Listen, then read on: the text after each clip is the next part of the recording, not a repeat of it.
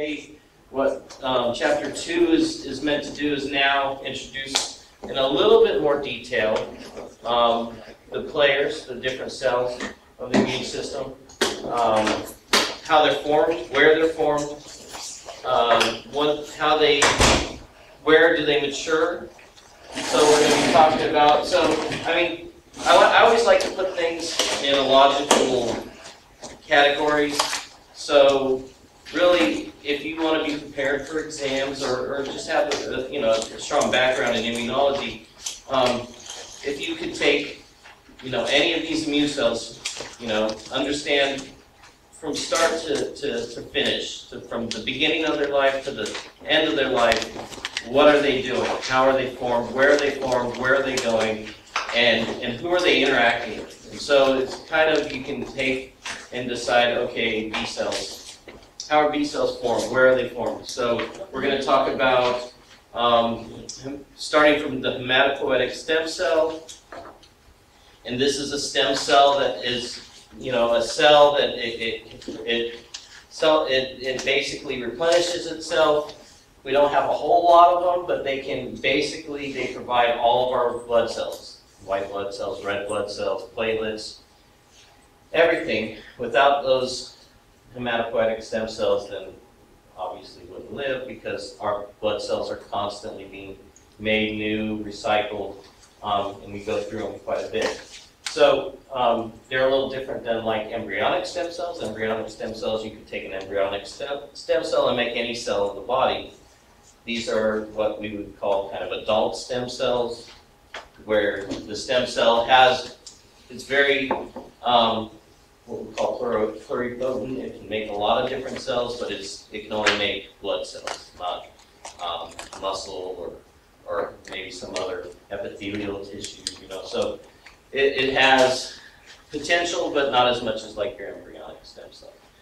And it's actually, if you read the chapter, it's probably not going to be on the exam, but it's really interesting how those stem cells were found and discovered, and then we're able to purify those stem cells. A lot of people are working with these hematopoietic stem cells, and they're really important in the field as well. Anybody who's going through any type of cancer treatment for like leukemia, blood-based cancers, who gets chemotherapy and is going to basically have their whole immune system wiped out, they're going to get these hematopoietic stem cells back. And the way we used to get hematopoietic stem cells was to take bone marrow, which is a very painful procedure. It's hard to get people to donate bone marrow. But through identifying what these hematopoietic stem cells were, we were able to see that they're actually sometimes circulated through the blood. So instead of taking bone marrow, we can collect blood from patients, and we can actually use drugs to actually cause our body to start actually pumping out these hematopoietic stem cells into the blood. Then you can take what's called an apheresis product. You can basically hook somebody up with 2 tubes and run those tubes through a machine that's going to purify out the white blood cells, and then you have like this concentrated hematopoietic stem cells that you can give to patients instead of bone marrow. So it's really interesting, and it's a little more applicable to a field that you're going to go into. A lot of you who are going to go into clinical areas, one of the first areas I ever worked in was a lab where we were collecting blood and for giving back to cancer patients. And so if you work in a blood bank, you may work with this. You may work with cord blood. Cord blood is another huge source for hematopoietic stem cells. I've done research with cord blood, so you're going to come across this. So it's always good to kind of know, how did we get to where we're at, and so you can understand pretty much what you're working with. So I want you to be able to take from that first hematopoietic stem cell and say, okay, this hematopoietic stem cell is going to go and it's going to differentiate. It's either going to be myeloid in origin or lymphoid in origin, and it's going to go and then make other cells from this subset of cells. You're going to make, from this subset, we're going to make granulocytes, neutrophils, eosinophils. We're going to make macrophages. So dendritic cells. So all these cells are going to be made from this myeloid. And then from the lymphoid origin, we're going to make our lymphocytes, our B cells, our T cells, our we're going to be making our NK cells, which are part of the innate immunity. So we're going to be making, so be able to follow this. So if I say B cell, tell me, describe the development of a B cell. You can say, well, we start with a hematopoietic stem cell, go to a myeloid cell, went the wrong way, go to the lymphoid cell, this progenitor then becomes a B cell, and this is an immature B cell. And then we're going to talk about now, this is all happening in the bone marrow. Now when that cell becomes a B cell, it's going to go out into the periphery, and it's this immature cell. It hasn't come in contact with any antigen, any signal. So it's naive, what we call naive. It's this naive cell going off to Hollywood to become famous or whatever it is. And it's going off into the world. And so it goes out into the blood, and it's going to circulate, and it's going to go somewhere to get experience. And so it's going to go to one of these secondary lymphoid organs. So the primary lymphoid organ here was the bone marrow. Secondary lymphoid organ is going to be the lymph node for a B cell. So the B cell is going to traffic to this lymph node where it's going to become experienced. It's going to, so it gets to Hollywood, and now it's all of a sudden just hit with life, with experience. It's going to encounter everything that's out there to encounter, and we'll talk about how that happens. And then it comes in contact with an antigen that it recognizes because it has a specific receptor that gets tickled, and then it becomes mature. And where does it go, and what does it do? From there, it's going to go become maybe a plasma cell and start kicking out antibodies to warn everybody, don't come to Hollywood. I don't know, whatever it's going to do, it's going to start kicking out antibodies. Those antibodies are going to go into the circulation to try and fight that infection or that antigen that it came across. So that's kind of this progression, but along the way, not only did he encounter antigen, but he got a little help from T cells, so that we're going to talk about that interaction too. Because if he didn't have help from T cells, he would say, well, I know I recognize this antigen, but maybe it's not dangerous, so that it's not going to go on to become an active cell. It's going to kind of get depressed because he says, I have no purpose in life because I really don't want to be picking out antibodies because maybe there's just not enough danger. So this is kind of what I want you to be able to do with B cells, with T cells, to understand kind of their progression, who they interact with, how they become mature. If they don't get the right signals, they're not going to mature. In fact, a lot of times they're going to just die off. And so we're continually making new cells. If they contact antigen, they become mature. And then they'll go and they'll maybe go into tertiary location, which is going to be maybe site of infection. So that's what we kind of want to cover today, really, as quickly as possible. If I can get through this whole lecture before, with a little time left, I have an activity that maybe we have some cells, and we'll get into groups and try and actually take those cells through this progress.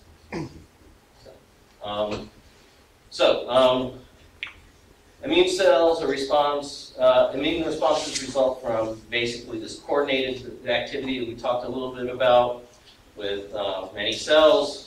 We'll talk about those lymphoid organs and the microenvironment. We're just covering microenvironment really briefly, like what happens to what cell, where do they mature, and what part of the, like for example, the thymus. T cells are going to become T cells in the thymus. What part of the thymus does that happen? And we're not going to go into great detail. I think chapter 14 will go into more detail of microenvironments in time and in the immune response, because those are really actually very important, is timing of immune responses and location of the immune responses, because depending on where these responses are happening and the timing of it, you can either mount a response or actually mount a suppressive response. And I'll relate an experience that I had actually in research where that actually played a huge role in whether a therapy was going to be actually helpful or actually hinder potential treatments based on timing. So hopefully I'll have time to talk about that more in chapter 14. Okay, so we start with our hematopoietic stem cells. They have this ability to differentiate. Again, all our red blood cells and white blood cells originate from these, and that process is called hematopoiesis. And this is a highly regulated process. What we mean by highly regulated is we have this homeostasis, and you guys have probably talked about homeostasis before, but within the body, you can look at the blood at any given time of a patient, and you're going to say, well, in this blood, I have 40% of his cells are neutrophils, and 20% of his cells are T cells. And of those T cells, about 60% are CD8s, and 30% are CD4s, and some other percent are. So basically, it's highly controlled how many cells of what type we're making. So it's a pretty incredible system that you can, at any given time, you're constantly making cells, and if you lose blood, for example, or have an illness that wipes out some of your white blood cells, your body knows it. Somehow it knows how many cells you have at any given time all throughout your body, and it will start producing more of those cells. You have an infection, it's going to produce more of a certain type of cell, and then after your infection, you're going to go back to that baseline. So it's really a highly regulated process. Okay, so here's kind of the overview. This is a good diagram to kind of go through and memorize. I don't necessarily need you to tell me that we start with the 8 hematopoietic stem cell. I get laser pointer. Okay, so we start with this hematopoietic stem cell. We go to, so I would memorize that.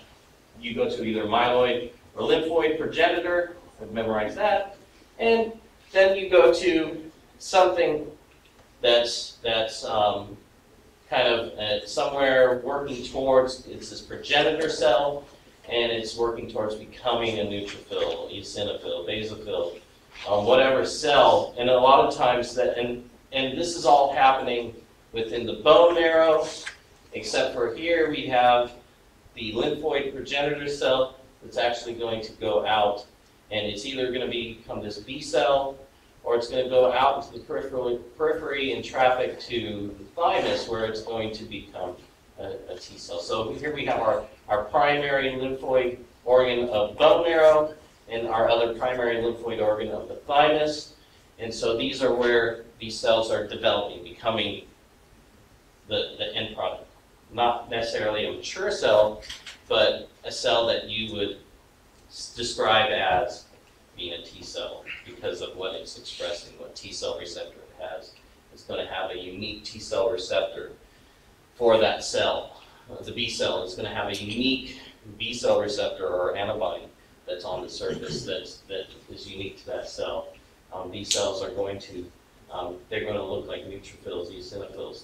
So then they're going to go out and into the periphery, and they're going to go to secondary sites, which we'll talk about in a little bit. So it's good to kind of get a feel for this and what are all the players. We have all these granulocytes. We have also our red blood cells are derived from this, and we're constantly renewing our red blood cells. Our red blood cells have a finite lifespan, and we're constantly making new ones. Platelets, important for clotting, are going to also originate from these myeloid progenitor cells. And some cells are going to actually become, they're going to mature and become like macrophages out in the periphery. So some of the cells that actually mature and become what they are out in the periphery are the macrophage, and the mast cells will become will mature into their cell type outside of the bone marrow. But in the most part, cells are differentiating in the bone marrow or in the thymus.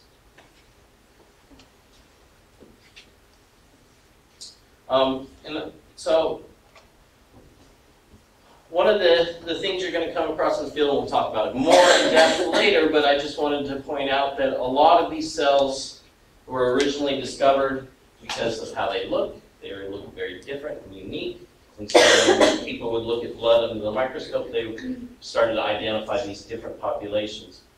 But then you had these cells, and it's funny because in immunology we focused on these cells, and we focused on things we could see like antibodies, but we kind of for a long time ignored these really plain looking, simple, tiny little cells. I mean, if you look at a blood smear, you'll be able to easily find these guys, even though they aren't very common in the blood. You'll find lots of red blood cells, but these guys are a little harder to see because they're roughly the similar size to red blood cells, but they differ in that they have a nucleus. Red blood cells don't, and so it was really hard to differentiate a T cell from a B cell from an NK cell, just because they all looked alike. But it wasn't, so the advent of monoclonal antibodies that were specific for receptors that we were starting to tease out what cells had, what receptor cells had, and we had advances in linking to these monoclonal antibodies, fluorescent tags, and then we started being able to visualize these. And we made huge advances when we, with the invention or the discovery of flow cytometry. So a lot of times if you go into the clinic, you're going to see flow cytometry data, or you're going to send blood out to be analyzed via flow cytometry. And basically when somebody says flow cytometry, what that is basically it's an instrument that has a fluidic system that will kind of tease out the cells and pass them single file down in front of this laser, and this laser is going to shine a certain wavelength of light through the cell, and depending, and you can get some information. If you've tagged that cell with an antibody that fluoresces at a certain wavelength, you're going to find out what is being expressed on the cell. You're also going to get some scatter. So actually based on how the light scatters, how long it takes to pass through the cell, how much it's dispersed, how much it scatters when it hits that cell, it's going to actually give you a lot of information. And so you get kind of these plots that show you the light scatter tells you how granular a cell is, how much light was absorbed, and just by teasing out every single dot represents a cell, and it represents how much light scattered and how much light was absorbed, and they plot that. And so you can see, for example, just by looking at light scatter with flow cytometry, I can take somebody's blood sample and I can say, oh, what percentage are lymphocytes? What percentage are monocytes? What percentage are neutrophils, eosinophils? Just based on light scatter. So we actually can, just by running a really quick analysis on somebody's blood, you can get some really important numbers. You can tell if somebody has an infection, maybe they have a higher percentage of lymphocytes. That's telling us something's going on. Maybe they're mounting an immune response against some infection, or maybe they have fewer lymphocytes. Maybe they don't have any CD4, so if we tag the different lymphocytes and find out who are the CD4s and CD8s, that's helper T cells and cytotoxic T cells. Maybe we'll find out that maybe they have HIV because they don't have any helper T cells anymore. So it's a good tool. And so when you send out a CBC or send out analysis of blood, a lot of times you'll get a lot of information back. On Canvas, I put a link to this in resources. I think I made like a resources module. So if you were to go to this, I'm not going to spend a lot of time, but this is a cool resource where you can go through and kind of learn about the different cells. Goes through and talks about, you know, what are the different cells of the immune system, innate versus adaptive, go through it. I recommend going through, watching the videos, and kind of learning about what what is a B cell, what is a helper T cell, cytotoxic T cell, antigen presenting cells. And so I'll try and cover those real quick. But I definitely recommend going through that. So cells of the immune system, let's now kind of go through. So, like I had talked about, hematopoiesis occurs in the bone marrow. This is where your hematopoietic stem cells are constantly renewed, and they become either this common myeloid progenitor or lymphoid progenitor. And here's a concentration and frequency of the cells in the blood. And they got this data through flow cytometry. And so you can see if we're looking at the leukocytes in the blood, we've got neutrophils.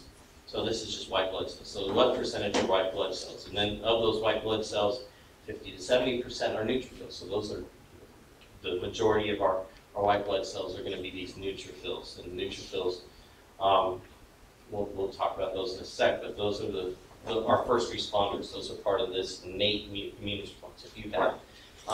If I get punctured by a rusty nail, it has bacteria all over it. The first people on the scene are going to be these neutrophils. That's probably why we have so many of them circulating at any given time. So these neutrophils come in, they degranulate. So the granules are full of things that are going to create basically this environment that is not very appealing to bacteria. It's going to start killing things like bacteria. It's also damaging to our own tissue. You get inflammation, you get soreness, you get pus. So the main component of pus are the basically the product of the granules of these neutrophils are producing pus, and that pus is an environment that is very damaging to cells. And so in a way that it's helpful. Then we have our lymphocytes, and these are going to include our B cells and T cells. Monocytes, these are our cells that will go on. They can become dendritic cells, macrophages. They're going to be the cells that will engulf things, phagocytose foreign antigens, and then become antigen-presenting cells, eosinophils, basophils. These are both found in much smaller numbers, but we'll deal with either removal of large things, worms. Basophils are going to be more involved in allergic responses. They histamine. So it's kind of an overview of those.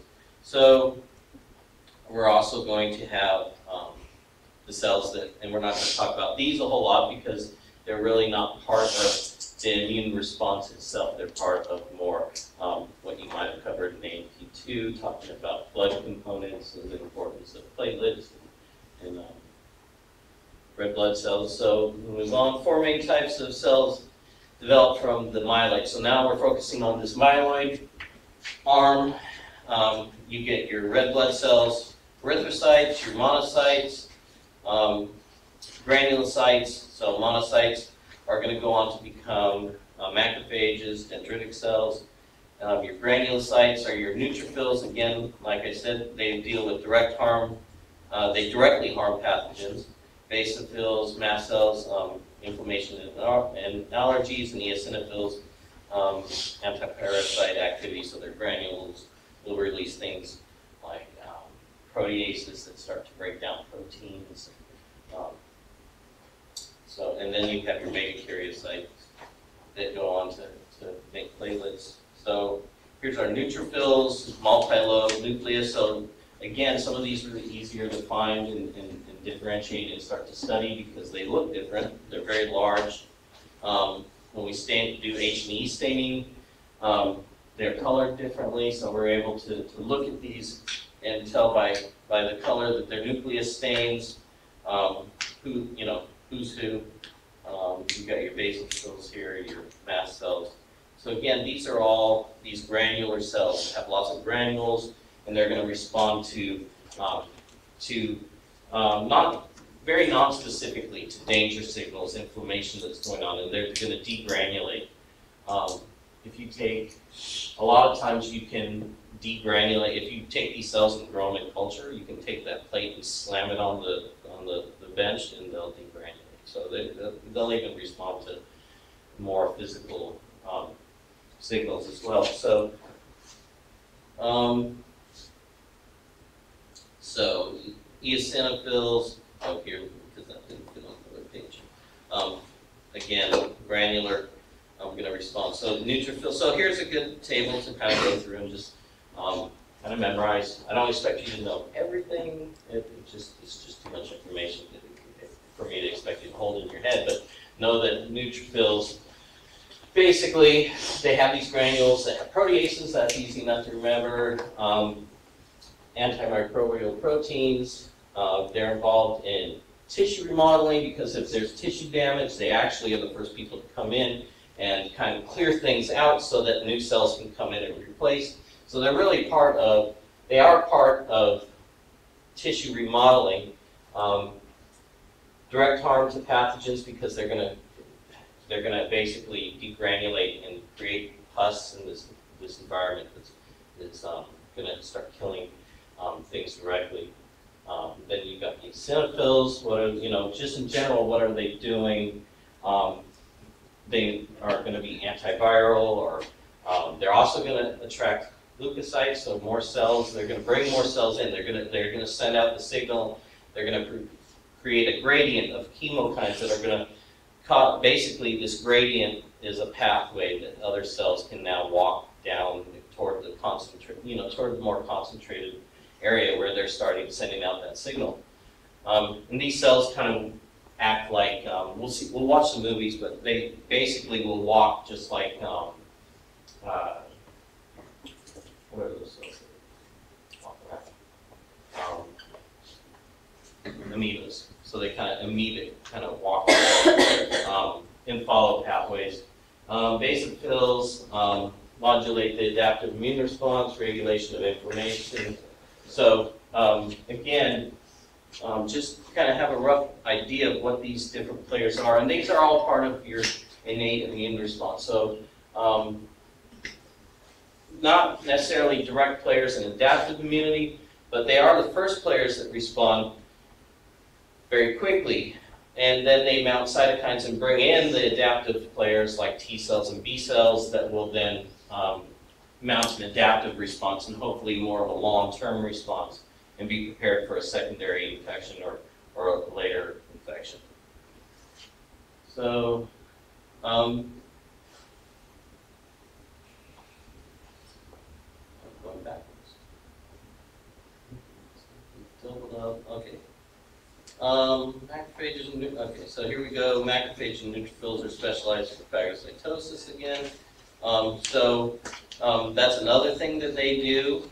Other than degranulate, they also will phagocytose bacteria, large antigens, and they will then present them. So we're going to talk later on about MHC molecules, major histocompatibility complex molecules, which basically are the molecules. These are molecules that are going to alert the immune system. So these are like receptors that pick up little pieces of peptide, and so the link I gave you guys has a little video showing protein being made. So let's say a virus gets into a cell, and it starts making viral proteins. Those viral proteins get ubiquitinated, they get targeted to a proteasome, they get chewed up. Those chewed up pieces get further chewed up into little peptides. Those peptides go into the endoplasmic reticulum through through a molecule called TAP. They come in, and then in there, these MHC molecules are newly made molecules are being made, and they have this groove, and that groove fits a wide array of peptides. Those peptides will fit in the groove, so they're like two little hands holding a peptide, trap it to the cell surface, and just hold that peptide. And that's what they do. So these what are called professional antigen-presenting cells. These are macrophages. These are phagocytic cells. Any cell that's going to phagocytose things And like dendritic cells are one of the most important antigen-presenting cells. So these dendritic cells are going to capture antigens, viral antigens from their environment. Maybe they're infected with virus themselves, are going to present that antigen to T cells. So they're going to just be holding this antigen. T cells are going to come along. We'll talk about how T cells, their T cell receptor is specifically designed to recognize these MHC molecules. And they kind of slow down, look at the MHC molecule, and if they fit onto that antigen, then they basically become active. They start signaling. They become active. So antigen-presenting cells, they have kind of these non-specific MHC molecules that present lots of different, so they aren't specific like an antibody. They'll present everything. They're very promiscuous. They just basically coat the surface with hundreds of thousands of different little chunks of protein, little chunks of peptide, and then the T cells come in, recognize, if they maybe recognize one of them, and then they have their T cell receptor is specific, and then they'll become activated and start proliferating. So, yes? For the APC, for each molecule of APC, how many receptors are there? How many MHC molecules? Yes, there, that is holding up. Lots. How many, roughly? Average stuff, you know? I'd have to look it up, but I'm sure it's in the millions probably. I mean, there's lots. Yeah, there's lots of MHC molecules, lots and lots. And they're not just evenly spread either, they're also localized, and we'll talk about that a little bit more. They're kind of localized in chunks and can be further localized into target areas where those T cell receptors will come, and kind of makes it so that if you have two cells that come into contact with, and I have a receptor on one side of the cell and this receptor is on the other side of the cell, they'll pull their receptors all over together so that they're... So they mirror. Yeah. Mirror. Yeah, yeah. When cell, and also what, we'll talk about that later, but even the MHC molecules that are inside the cell will quickly get shuttled to the surface if it contacts the T cells. And so, you know, even what's not on the surface, they'll even send more molecules to the surface if they're being probed by a T cell. So it's really these processes are ongoing, fast, but they're very dynamic. So so that's kind of, we've got these cells which are mostly innate, but also phagocytic and going to be our antigen presenting cells. So these are the guys that are going to be first responders. Also, they're going to be guys who pick up lots of antigens, and they're going to take it and they're going to activate the lymphoid, some of these lymphoid cells, the lymphocytes. And these are part of the adaptive immune response. So we've got our players are B cells. These are the ones producing antibodies. Our T cells. These are the cells. These are our cytotoxic T cells, our helper T cells. We also have what are called NK T cells. These also have T cell receptors. They're just not as diverse as the T cell receptors we find on our cytotoxic and helper T cells. And we have NK cells. Now, out of all of these B cells, T cells, NK T cells are all part of adaptive. NK cells are part of more of an innate. They're a link between innate and adaptive because they have receptors that are not diverse. They all have the same receptors, but they, again, are one of these receptors that responds to common antigens that are associated with pathogens, so the paths. So we've got these NK cells that will respond to lipids that are common on pathogens, and then they'll become activated and bring in lymphocytes. And then, again, as mentioned, they all look the same under a microscope, but they all have these cluster, they call it cluster of differentiation, because when we first started discovering the antibodies that were specific for these, you know, one group would have found an antibody and called it something, and another group would have found an antibody and called it something, because they were just basically putting antigens into either mice or hamsters or whatever, and then looking for antibodies that were specific for those. They all found that they were finding that, oh, our antibody is specific for the same protein that your antibody is, so they kind of clustered them together and called them CDs. And I'm sure when they called them CDs, they thought, oh, we're only going to find a handful of these. But now we have like 300 or maybe even more CD markers, and so they were calling them CD, so we've got CD. It was easy when you started with CD1 and CD2 and CD4s and CD8s, but then we started worrying when we got to CD80 and CD127, and then, you know, now we're into CD200. So it's a lot of memorization of just CD followed by a number. So some things still go by the name, maybe their original name, but so that it actually does get a little difficult when you're in the field, because depending on if you're talking to a researcher or you're talking to a clinician, somebody might say, well, this antigen presenting cell has lots of co-stimulatory molecule B7 on it, B7.1.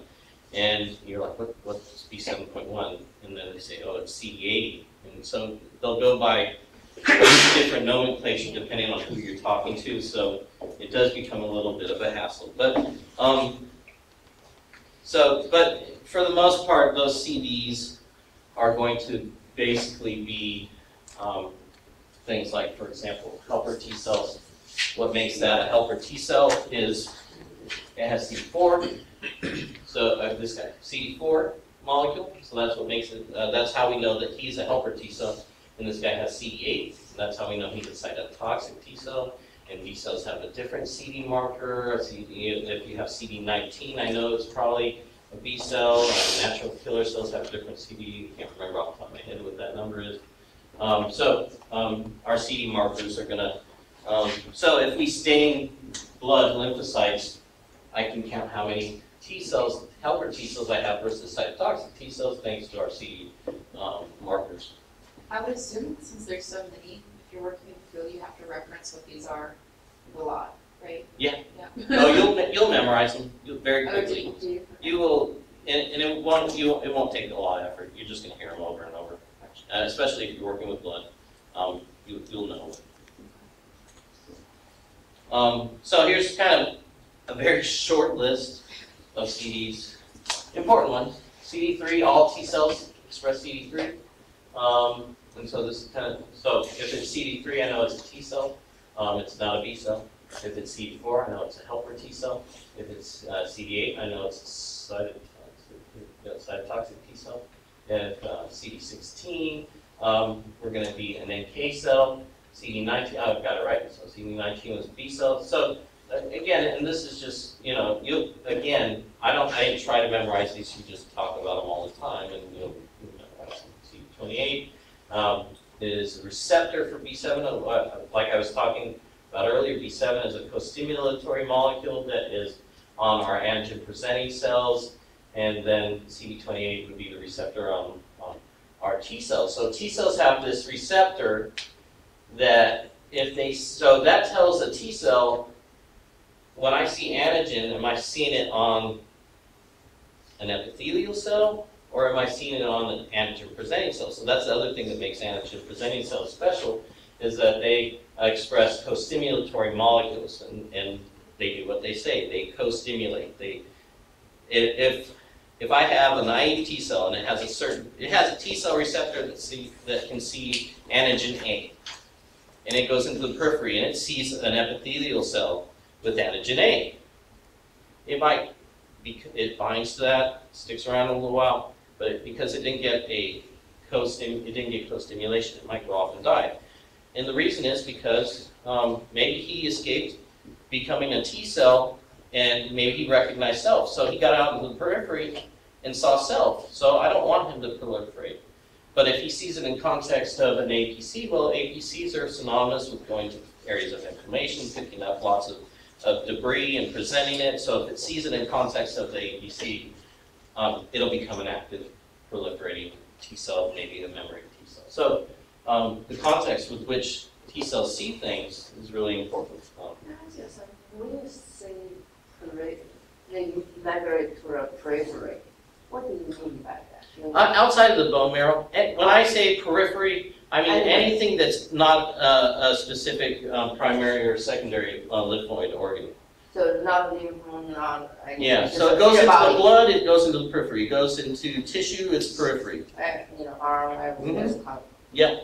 So anything that's not where it's developing into a specific cell, if it goes out into the field, periphery field, going out into the real world. Even organ like a, like a liver, lung. Well, you could you could even count liver or lung as periphery because it's maybe not, the cell isn't developing in the liver or lung, it's going there to actually look and look for infection. So these cells are circulating throughout the whole body. They're moving around. These cells are totally ADD. They are attention. They are moving all the time, and they are circulating constantly, and they're looking all the time. So to see if they can find their antigen. That's just their only job. Yeah. And when they're looking for these antigens, they're called naive cells?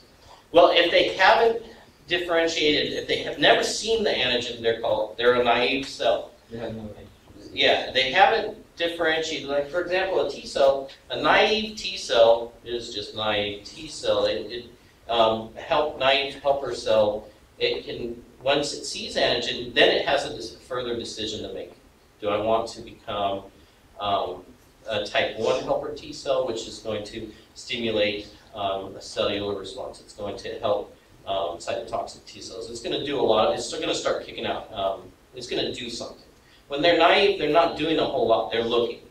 But then once they see antigen, they're going to start kicking out cytokines. They're going to start basically signaling certain type of responses. And that can be good. It can be an attack. It can be helping an attack, which is the case of helper T cells, or it can be suppressing. So that differentiation could be a suppressive cell. It could become a what's called, so T cell example, CD4 T cell. It sees antigen. It's got to decide, am I going to alert the immune system, or am I actually going to suppress it? So it can become what's called a regulatory T cell and become a suppressive cell that's shutting down the immune response. And Tregs, regulatory T cells, are actually the last line of defense against autoimmunity.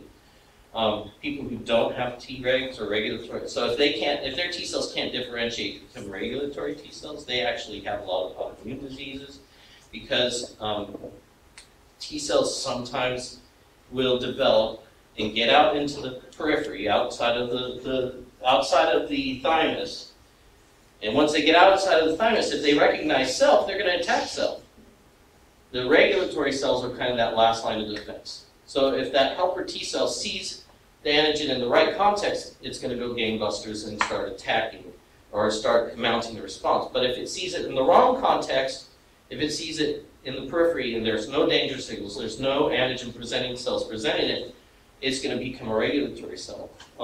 And actually, regulatory cells, they can also become regulatory cells after a long chronic event. And that's to make sure that you don't mount an immune response that just overwhelms you. And so it's, but naive just means these cells haven't decided what they're going to do. They're looking, and they haven't found antigen yet. So they're. So is that just, I have a question. So do these T cells, do they have like different receptors for different antigens? So every T cell has a specific T cell receptor for one antigen. Okay.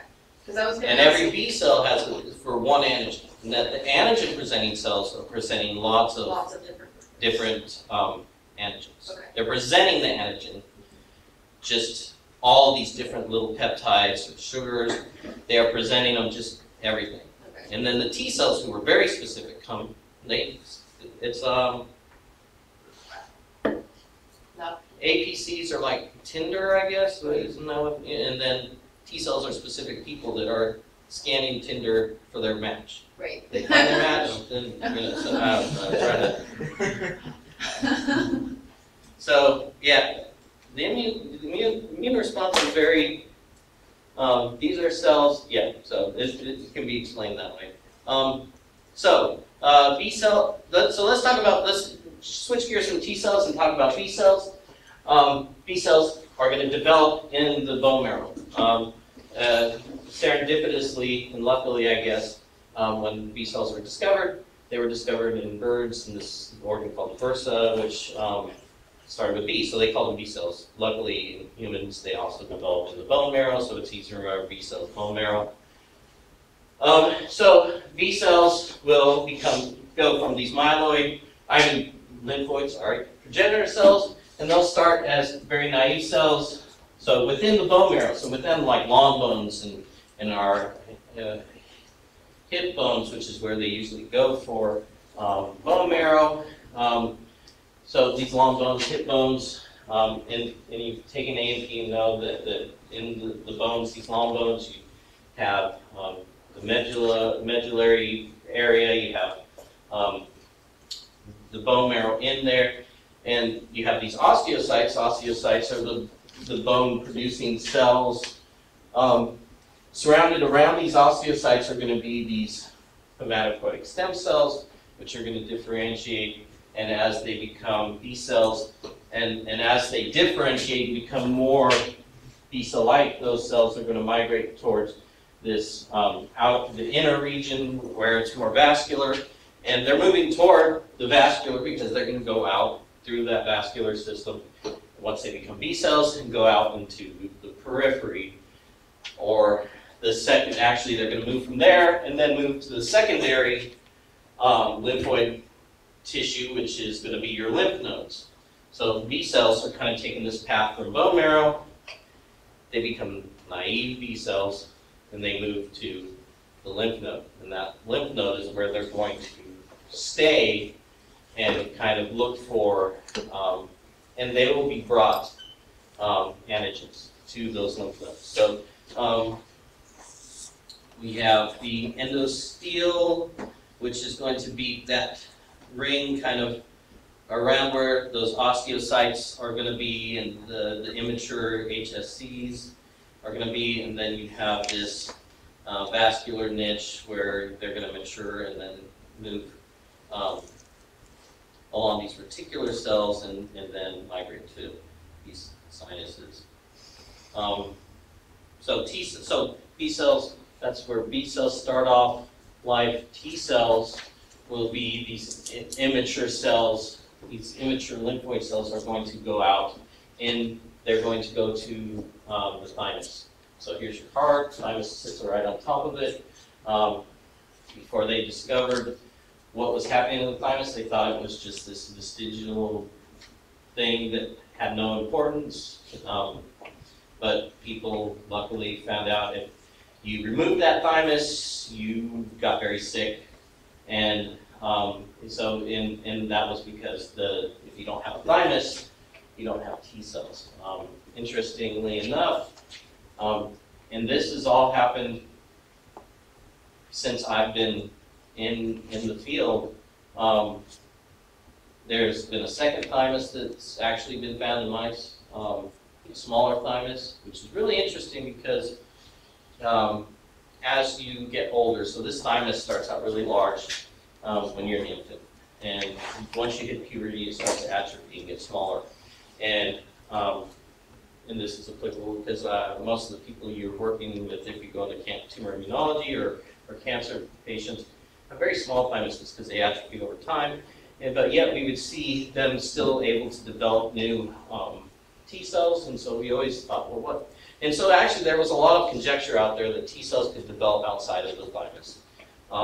But now actually they found a second thymus in mice, which actually is populated with a lot more mature T cells. There's some, that theory that T cells can develop outside the thymus may not be totally correct. So, make a long story short. Yeah. So where's the second thymus? Is it? You say it's underneath. It was somewhere along the vertebra, and because it was so small, it was hard to find. Also, most lymphoid tissue is looks like fat, and so you look at these anatomy models, and they're clean and perfect, and everything's in the perfect place. But when you open up an animal or a human, there's fat in different places. It's really hard. Like lymph nodes, they look like little fat nodules. Yeah, I saw that in open lab last year. Yeah, so, I mean, lymph nodes are, you know, they look like little fat nodules. So if you don't know what you're looking, you don't know where you're looking, they're really easy to miss. So they found that second thymus in mice, and probably up until that point, you've just been assumed it was this little fat nodule or something. Would you find out anything in human? I have not read anything about a second thymus in humans yet. That doesn't mean there's not one, but we're still finding things. I mean, we've just, last year or a year before, they discovered another ligament in the knee that they'd never known about. So, I mean, we're still learning about anatomy. I thought you said you had something. No, No, like Oh. mice. no, mice. Okay, nice. Yeah. No, I was pointing to where they are in mice if I were a mouse. Yeah. So you start out. You have these immature, not even T cells. They're called double negatives. That means they don't have a CD4 receptor. They don't have a CD8 receptor. So they don't have a helper T cell receptor. They don't have a cytotoxic T cell receptor. And they come in to the thymus, and they come into this region. And so we have different regions. We have the subcapsular cortex, and the medulla. And these are much tighter packed with cells, and you have these double negatives go up to the subcapsular cortex, and they'll start to mature and become double positive, where they have both a CD4 and a CD8 T cell receptor. And these are specific receptors. These are receptors that went through a process where they made a specific T cell receptor, and every T cell receptor is that receptor. And when they're double positive, they go through a process called negative selection. Negative selection occurs in that cortex, and they basically will go around and they will look at antigen. There are these antigen-presenting cells. There's dendritic cells in here, and these dendritic cells are presenting, and they're called dendritic cells because they have dendrites that come out, and they increase the surface area, and that increased surface area gives more areas to present antigens. And what's unique about the thymus is these cells have transcription molecules in them that basically turn everything on, transcriptionally speaking. So these cells represent every cell on the body. They are making pretty much anything that you have genetically speaking, they're making it, and they're presenting it. They're chewing up those proteins into little peptides, and they're presenting those peptides via their MHC molecules on their cell surface, and they are being, basically, these T cells are just walking all through here, looking at, perusing, and if they bind to something, if they bind onto something, they die. They basically signal for apoptosis and will die. So a lot of the cells die during this negative selection. So who bundles anything die? The- Double negative?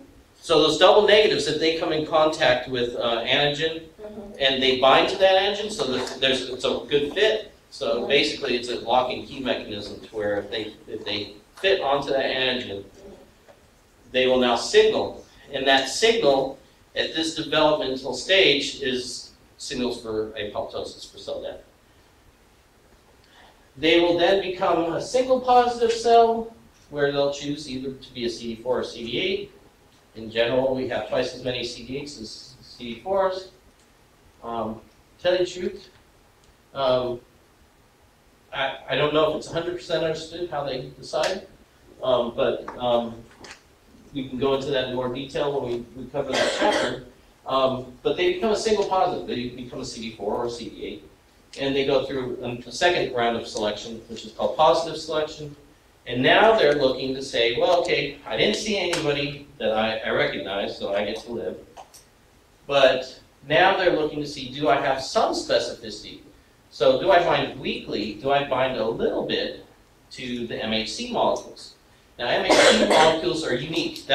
So when you have a transplant, MHC is the reason you're going to accept or reject that transplant. So we have a lot of alleles, different alleles of MHC markers, and that's because those MHCs, even though they present a pretty broad array of different peptides, they're still somewhat specific. Like this MHC is only going to present peptides that have two specific amino acids in certain places or within a certain range. And if it has those two, it'll hold on to that. So another allele, it'll hold on to a different, kind of have a different signature that it recognizes and holds on to. It's a very non-specific thing because every other amino acid in there could be a different amino acid. And so basically that allows for, that's why that genetic difference that we all have different MHC molecules is advantageous, because if a certain virus comes around and we all catch it, it's random by chance whether that virus is going to make a protein that has a certain peptide that's going to be presented to it really well. And so if you, some of you are going to survive and some of you are not, because some of you are going to present antigens from that virus and some of you aren't. So it's advantageous that we all have different MHC molecules. That just becomes a hindrance now when you're trying to give somebody an organ. Why did I go there? Because these T cell receptors also have to kind of recognize that MHC molecule so that when they're going around scanning things, they're just not like flopping around and have no specificity. They have to have a little bit of specificity so that they are looking in the right place, so that they will actually sit and bind. They won't fit perfectly, but they'll fit onto that MHC molecule that's your MHC molecule. And they'll look. And they didn't bind strongly because they didn't bind strongly before. But they bound a little bit, which means that they're going to be able to look at that MHC molecule. So that positive selection is selecting for T cells that are useful. If they don't even recognize the MHC molecule, they're not going to recognize something in context of the MHC molecule. So this positive selection now occurs, and if they have a little bit of specificity to the MHC molecules, then they go on and they become your naive CD4 or your naive CD8 T cell. And single positives, they go out now, and then they will traffic into the lymphatic system, into the lymph nodes, and traffic through the lymph nodes and go through that whole circuit of lymph nodes, go back into the blood, circulate through the blood, back through the capillaries. So you guys have studied this, and if anybody took AP2, this is a circular circuit of blood, capillaries, out the capillaries, into the lymph nodes, through the lymph node circuit, back to, so basically they're running a circuit, they're looking around, and now are going to be looking for antigen. I still don't get the whatever.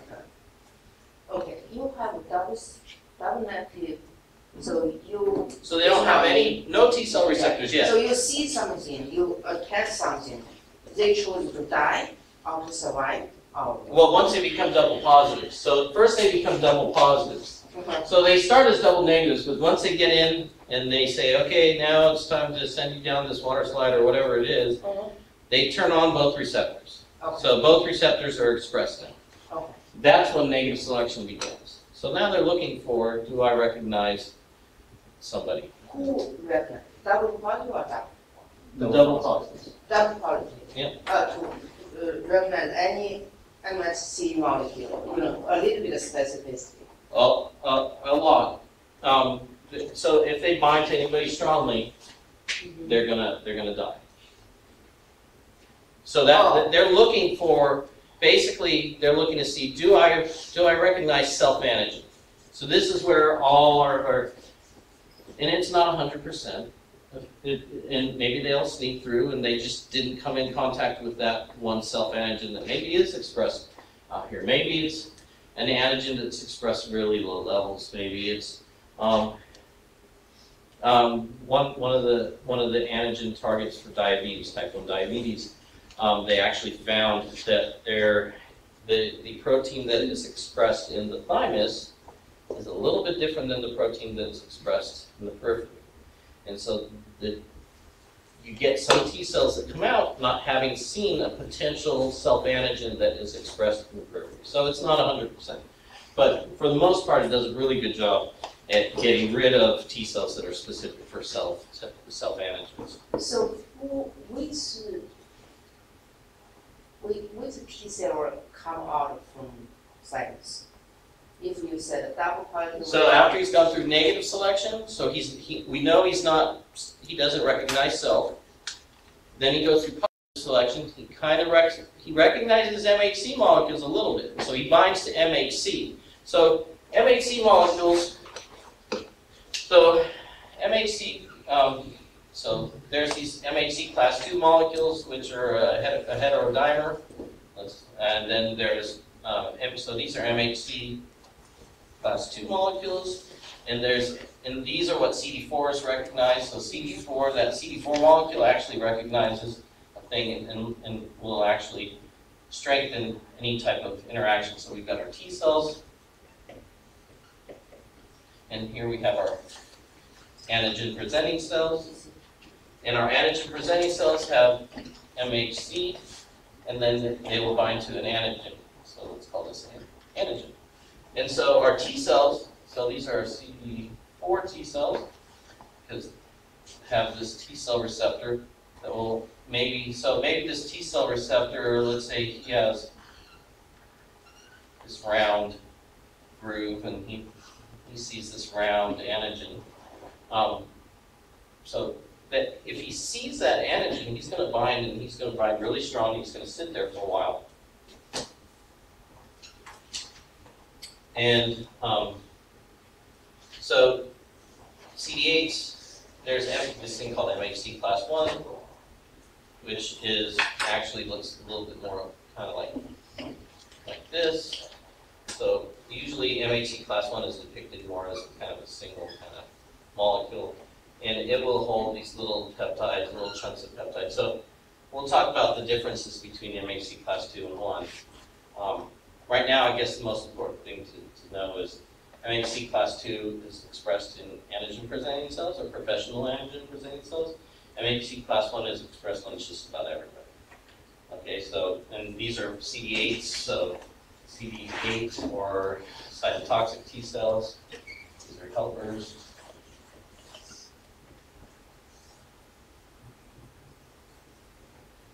And these have your T cell receptor, and maybe they recognize this. So basically, that first, during negative selection, if it recognizes this antigen, it's going to die.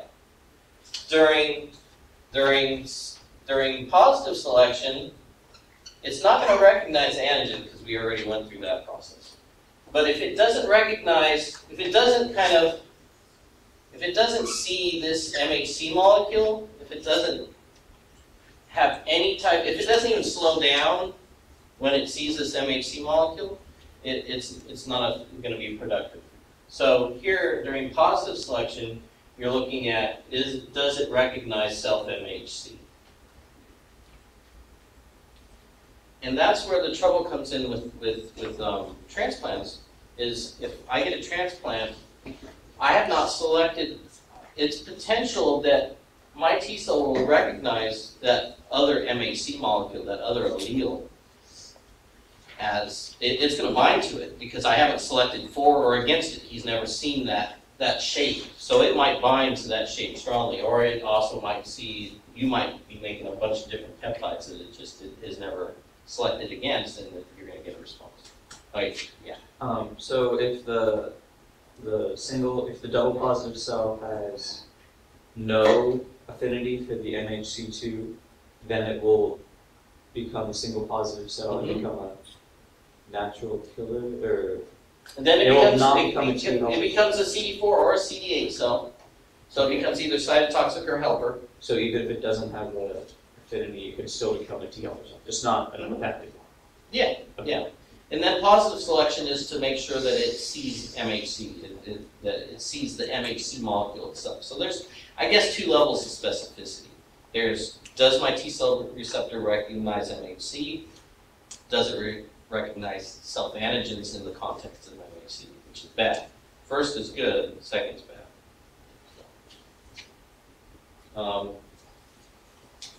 Okay, so hopefully I can get through this. If not, we'll continue it and we'll try. So then the T cells go out and they go into the lymph nodes. So our secondary organs are going to be lymph nodes, spleen, the mucosa-associated lymphoid tissue in our mucous membranes, in the gut, for example, is a really important one, and other diffuse and loosely organized areas. So basically, the skin is another, basically, secondary lymphoid organ because it's populated with mature cells that are going to be kind of sitting there waiting, kind of like sentinels. So they're connected via blood and lymphatic. So again, remember our blood capillaries will meet up with our lymphatic system, and the fluid, the interstitial fluid, the protein-rich fluid that's in our blood is always constantly going to be leaking out of those capillaries, taking with it nutrients, sugars. The tissues need that. But then you don't want to have pressure building up, so most of that, 80% or so of that fluid comes back into the capillaries, circulates back through the blood, but the rest of that becomes lymph, goes into the lymph node or into the lymphatics, and so the other 20 some odd percent of that liquid will get soaked up and move through the lymphatics and start to move cells through the lymphatics. Yeah. What percentage of the lymph cells in our body are due to bone marrow or thymus? And So, what percentage are due to the spleen? So the majority of cells in the lymphatics are going to be lymphocytes, so B cells, T cells, and the majority of them are moving through. They're just different pathways. Like the spleen, for example, is directly connected to our blood vessels, and so you have a lot of. And spleens at different times will have different amounts of cells. Spleen actually is an interesting thing. They used to think it was just this reservoir for blood, for red blood cells, platelets, for white blood cells, because people would get in a car wreck, they'd take the spleen out, and they'd be fine. Adults. So the spleen was useless. It was just this reservoir. We would take apheresis products from people, and you'd see the spleen shrink because as we were taking white blood cells, the spleen would start to provide white blood cells. So you could actually see this if you did a CAT scan. You could see the spleen start and then finish, be all shriveled. So up until just recently, the spleen was throwaway organ, but now it's actually, the spleen is going to be, like a lymph node, it's going to be set up in a certain... So it's very depending on infection or... Yeah, very dependent on infection, going to vary, but percentage-wise, I mean, there is a huge pool of white blood cells. The spleen is a very large organ, but there's only one of them as opposed to the lymph nodes, which there's lots of lymph nodes. So, I mean, I couldn't tell you ratios or percentages. There are a lot of cells in the spleen, though, but I don't know percentage. But the cells are going to be circulating through the spleen out back into the blood. So, I mean, they don't. It's not static at all. So, and it is going to vary too, based on. What do I have in the blood? Do I have enough cells? First I'll pull from the spleen, then and while I'm pulling from the spleen, maybe I'll start making new cells in the bone marrow. So these are really dynamic systems, even more so than like the bone, which, is constantly adding bone, taking away bone. This is they're really dynamic, but yeah. So there's hope for the appendix. Hey, yeah, well, actually, I think the appendix is playing more of a role in gut microbiota, so that might maybe the appendix actually does have some importance. When you take off the appendix, it doesn't matter. Yeah, this is how the appendix moves. Yeah. It can affect your microbiota. That's all I'm saying. Again, like the spleen, adults where you remove the spleen, usually fine.